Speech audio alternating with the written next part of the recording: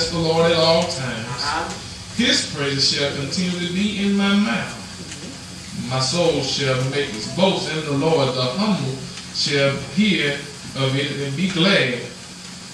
Oh, magnify the Lord with me, and let us exalt his name together. Amen. Here is the reading the word of the Lord thy God. You may be seated.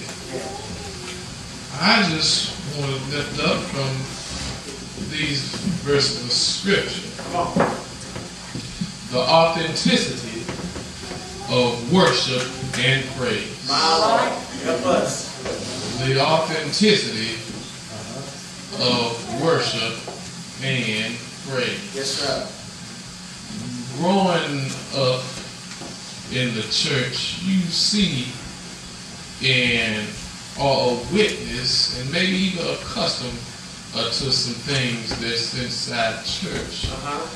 That's not truly authentic worship. All right. They identify themselves without them even raising their hand. All right.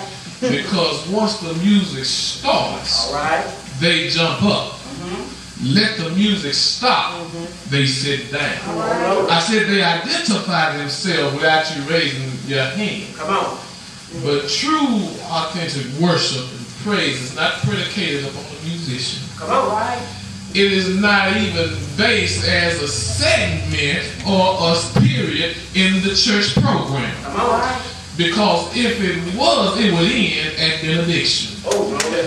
But true authentic worship and praise, is not only even on the Sunday or on Wednesday. You don't even have to wait till you bring some big shot preacher for a revival. But true authentic worship and praise is not about anybody else. It's not even about you. That's right. But it's about God. Come on, preacher. Therefore, we ought not be restricted nor constrained about a lot of traditional church isms that allows our worship to be handcuffed. Yes, sir. But David says, number one, I will bless the Lord. All right. That lets me know that true authentic worship and praise is not a command, but it's a choice. Yeah, all right. Come on. You have to choose to worship. Take your time.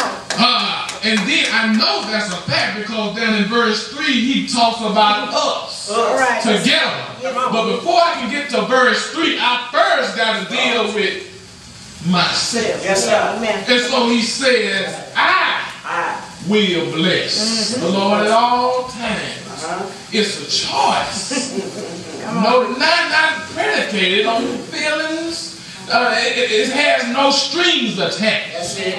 If that was the case, I would only put bless and praise him when I felt good. Come on. All right. I would only bless and praise him when I got a little money in the bank. All right. But even that, when I'm not feeling good, come on. Even when I don't have a check coming, That's it. I'm still required to praise and worship God. I'm talking about true and authentic, not nothing that's just fake. Yeah. But true authentic praise and worship, David lets me know, number one, it is a choice. Yes, sir. You have to choose to worship in spite of. All right. In spite of some folk around you. Come on. In spite of folks staring at you, looking down at you as you are below the earth. It's in spite of what you have on. In spite of how you look. Yes, sir. You have to choose to worship. Help us. Yes, sir. I don't care if I walk in here in t-shirt and shorts. Don't you look at me. That's it. Yes, like I didn't come here to worship God. I knew when I was coming to church to expect church. If I go to a football game, I'm going to expect football to be played. And I'm going to expect some crowd to be up and clap their hands, especially for a team. It baffles me when you come to church and expect church. And church don't take you right about it. I say you got to choose to worship before you come to this building. Yes, sir. Church is not the edifice, but it is the ecclesia. Yes, sir. Which the Greek called a body of baptized believers. I say you got to choose today. David said, I have to make the choice. All right. He lets us know, number one, it is a choice. Yeah. Last time I checked, they taught me this when I was at Fort Bennett, Georgia. My drill sergeant taught me this word. He said, I'm not commanding you, but it behooves. That's it. Which means it's in your best interest. I'm not telling you, but it's in your best interest to choose to worship God. My God. So I behoove you. Yes, sir. Help us. Yeah. You got to make the choice. That's it. David's life tells me from start to finish. Yeah. It's a choice. It's a choice. Some gonna be with you, some not. All right. You better make a choice within yourself. Because on Judgment Day, you can't sin. You can't on Judgment Day. You can't sin a representative on your behalf. All right. You gotta speak and stand for yourself. My God. So he makes it a choice. Number two, he lets me know it's a challenge. Yes, sir. Why is it a challenge, Herb? Help us. Well, if you look and examine David's life, over in 2 Samuel, right around chapter 12, That's it. verse 20, what has happened is that David and Bathsheba were with one another. Bathsheba is married to Uriah. Uriah, David sends Uriah to the front of the battle, which he knew he had a great chance to be killed. You in the word. Which Uriah died. God sent the prophet Nathan to tell David about himself. Help us. It's unexposed sin to keep you hidden and on the death pad. So you ought to thank God you got some people like my wife that will help you expose Satan and sin for who he is. Because as the preacher said this morning, it's all about the family and it's all love. Yeah. And so here you are. Then, let me get to my point. God tells David, he says, look here, David, I forgive you because you repented. But I'm still going to take that son that's being born out of Bathsheba. David cried and wept, but for a little while. But in verse 20 of the 2 Samuel chapter 12, he says he got up off the ground, tore off his clothes, washed his clothes, and he went to worship God. The people around him thought, listen here, your son just died. Your son got took and struck by God. And you're not even mourning. You're not even lingering in it. No, David said there are some challenges that I have to come up with and face. But in spite of my challenges, I still have to choose to worship. Yes, sir. I'm talking about the authenticity of worship and praise, not none of that fake Jake stuff. I'm talking about true worship. True worship has no strings attached.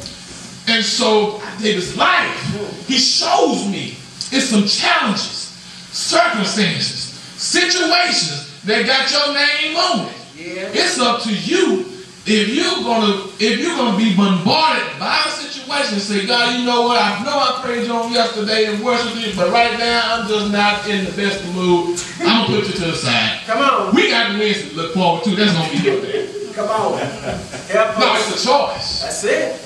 And think about it. If you had to wait for a Wednesday or a Sunday or a revival to come to worship and praise God, you know how distraught you would be. I'm just talking about true Christians. True baptized believers. You know what explosion would occur on the inside of you because you can't release worship? Don't you wait till Sunday morning. Don't you wait till Wednesday. If God has been good to you right now, or while you at work on Monday morning, lift up your hands and tell the Lord, thank you. I can't help it. I can't help it. That's it. But to worship and praise God for who he is. That's it. If he never give me another dime, he showed me who he is. That's it. Save my life. Spare me from a lot of stuff. If I don't get another cent in the bank, yes, sir, I can testify by God's goodness and his mercy. True worship. True worship. It's a choice. It is a challenge. And then number 3, he says continually. Yes, sir. Which means it has a start, but no benediction. So why after benediction do we not worship until the next time we see each other? It's right here in the word. I'm not messing with it. It's right here in the word. He said at all times that his praises shall not just right now, not just for a second, but continually be. What will make you praise God continually? Well, maybe you need those. Back up to the second point. Those challenges. Maybe you need those something in your life that'll make you sit right there in the face of your enemy, in the face of adversity, in the face of circumstance. Maybe you need those things in your life to make you continually praise God. The Bible says, praise shall continually be in my mouth. But I know what's happened. I know what has happened. What is happened? I know what has happened. Let me tell you a little bit of history, and then I'm going to bring this up into a bowl. We're going to submit it with a kiss all together. Come on. Let me tell you the history behind worship and praise. If God ever needed something to happen in the spiritual realm, he would get an angel, dispatch an angel to do a specific task. If he needed a message to come across to somebody, he had Gabriel. Gabriel was a messenger angel that delivered the word to not only Zachariah to tell his wife about his baby son, which is John the Baptist, but who also told Mary about Jesus and how she's going to have the Savior of the world. If God needed somebody to take care of business by either confrontation or fighting, he had Michael. Michael is an angel that knew how to take care of business. And so if you look in the book of Revelation, and Jude, you will discover that Michael don't play. If God needed somebody to protect and stand on guard, he had a cherub. Normally what we call cherubim, but the I am is plural in Hebrew. So you had a cherub. If you go to Genesis chapter 3, there he sent a cherub on the outside of the garden to guard the garden. And finally, if he needed somebody to sacrifice or burn some stuff, he had a seraphim. If you go to Isaiah chapter 6, right around verse 7 and 8, you'll see where the seraphim flew and put the hot coal on Isaiah's tongue and let him know that the language that you speak from here on forth is not that of yourself, but is that of God. But if he had to orchestrate or ordain praise and worship, he had this man named Lucifer. Come on, bring it to the point. He had Lucifer. Lucifer means son of the morning. Bright star. But Lucifer got too big for his britches. Pride and rebellion